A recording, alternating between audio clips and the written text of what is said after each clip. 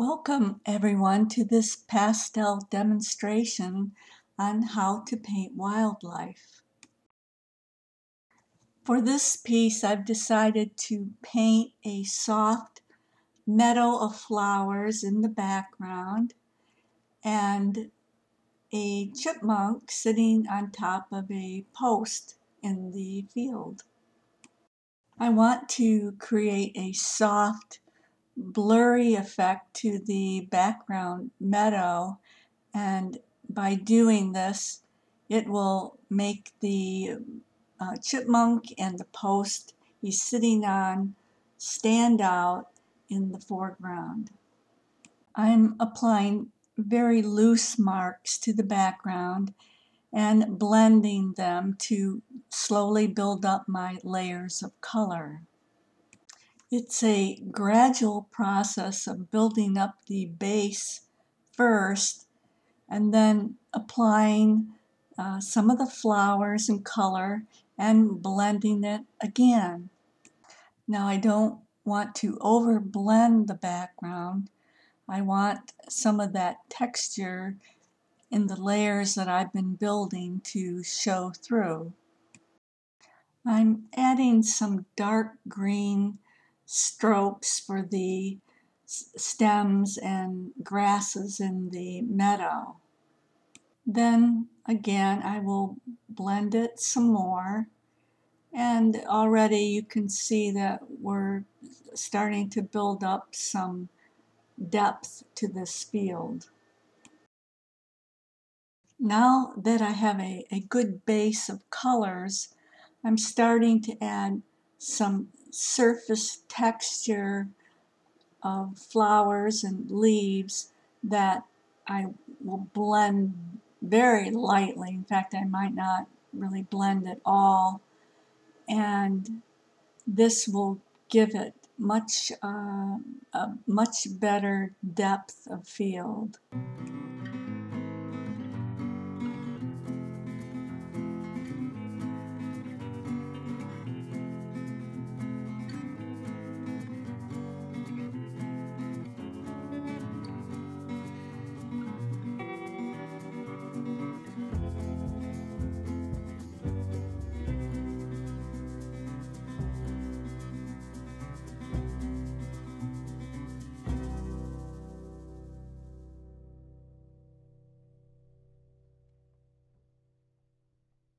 Now that the background is done, I will start outlining the dark areas of the chipmunk. I want to define the dark areas of the chipmunk's body before I begin laying down any of the colors. I am using a reference photo by Linda Anderson on Paint My Photo for this piece. I enjoy using my tablet to draw my pieces. I can zoom up to see details, or I can zoom to the size that I'm actually working on, and it helps me with my perspective and my details.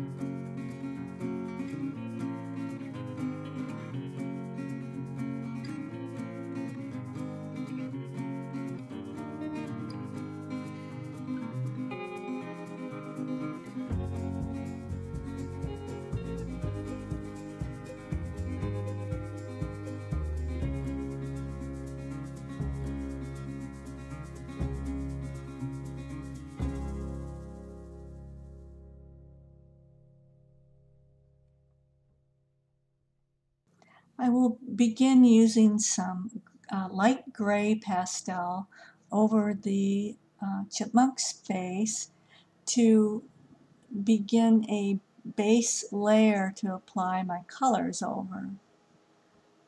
The surface of my U-line paper has a sandy texture with a 600 grit surface, and to paint smoothly over the surface you need a base layer of color first to fill in some of that grain of the paper. I will continue to develop the chipmunk's color in his head, and I'll gradually work my way down his body. I want to get a couple layers of color down before I proceed laying down any of the hairs and detailing in the chipmunk.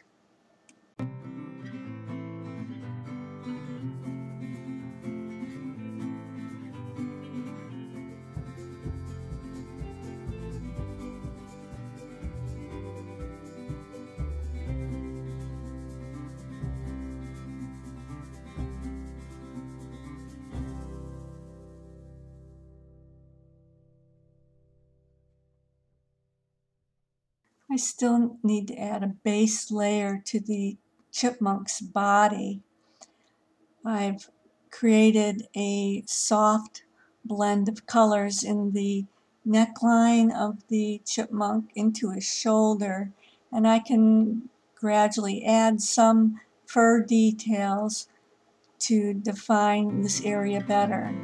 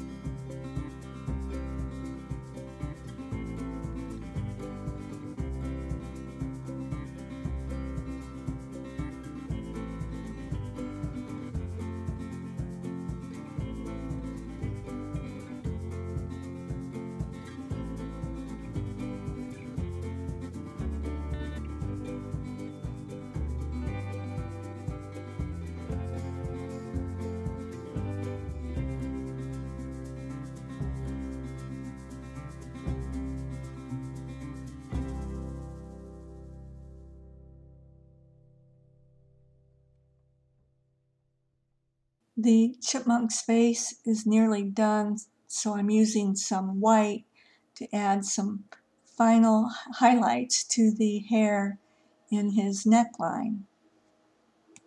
I keep a few white pencils handy so I don't have to continually sharpen as I'm doing this process.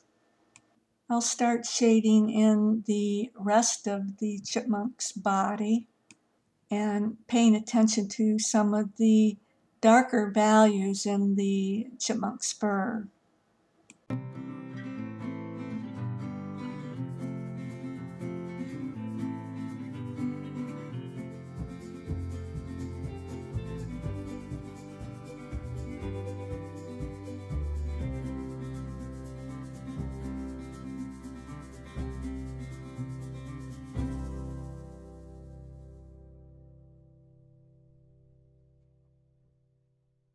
Now that I have a good base color in the chipmunk's thigh, I can start adding some of the hair detail.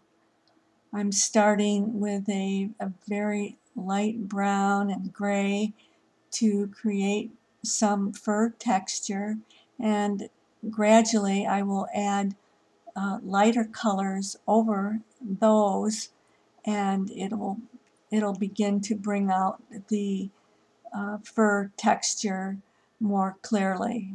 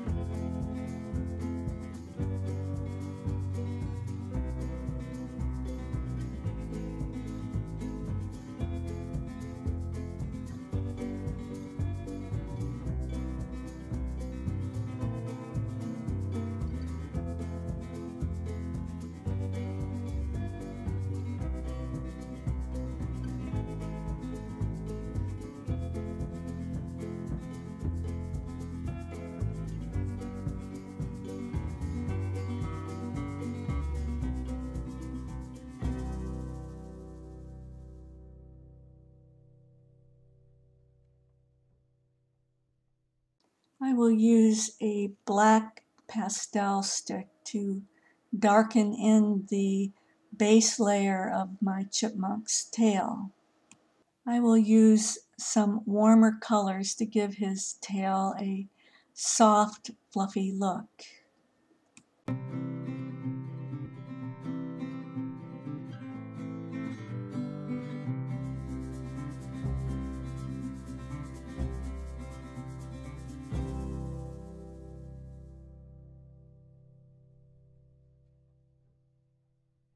So here I have added a small flower petal to the chipmunk's hands.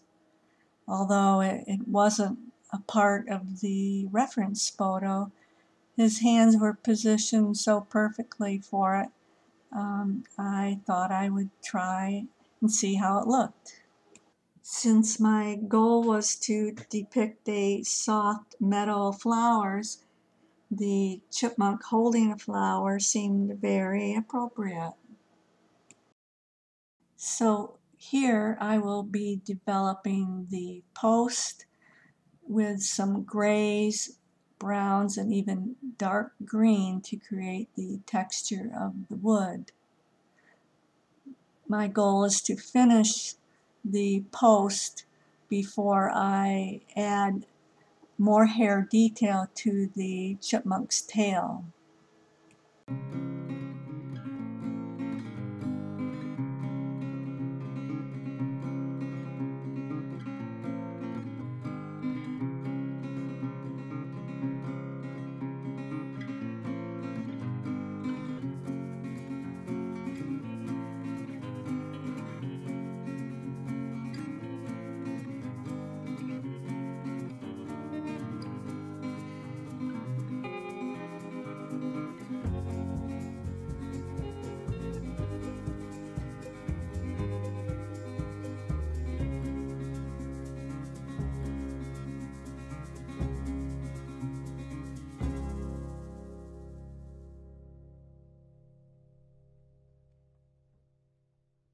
I've started with a very dark tail as my base color, and I'm using about 3 shades of orange, rust color, and a little bit of yellow as my highlights as I define the details of the hair in the chipmunk's tail. By using dark, warm colors in his tail, I don't really need to use any white for the highlights. The yellow works very nicely and creates sufficient contrast.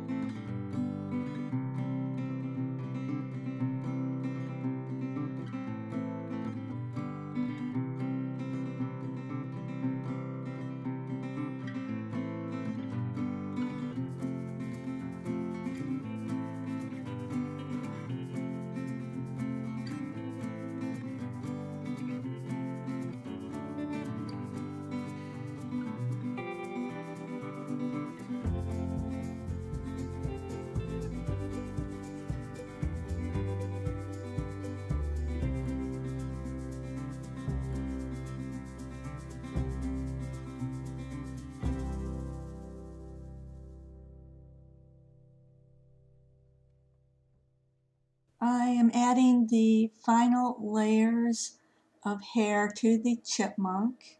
I'm also blending some hair into the background to create a soft transition between the body of the chipmunk to the background. I'm also building up the fur in the chipmunk's thigh area, and this gives the hair some more volume to his body. Once the fur is nearly done, I want to add some whiskers to the chipmunk. I'm actually using a very dark rusty color, and I also make sure that I have a very sharp pencil to do those final whiskers. I hope you have enjoyed this video, and if you have, please press like, and don't forget to subscribe and press the bell icon to receive new notifications. Thank you for watching.